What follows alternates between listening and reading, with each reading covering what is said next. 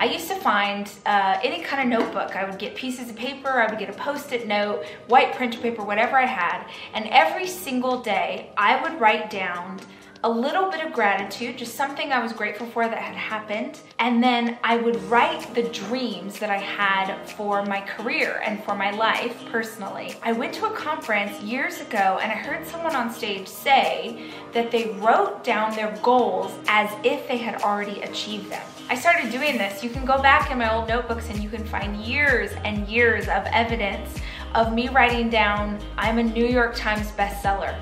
I am one of the top motivational speakers in the world. I only fly first class, and I am living that reality right now. And as I was writing it, I thought, hey, that could be a really cool journal. Daily gratitude and intentional goal setting.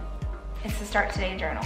Every single day there's a prompt for you. We start always with gratitude because from a place of abundance, from a place of blessing, you are so much more able to see where you want to go. 10 dreams I made happen, because remember, we're going to write them as if they've already come true. And then the last thing is the goal I'm going to achieve first. You can only go all in on one thing. So what's it going to be? You can click below to see this season's covers.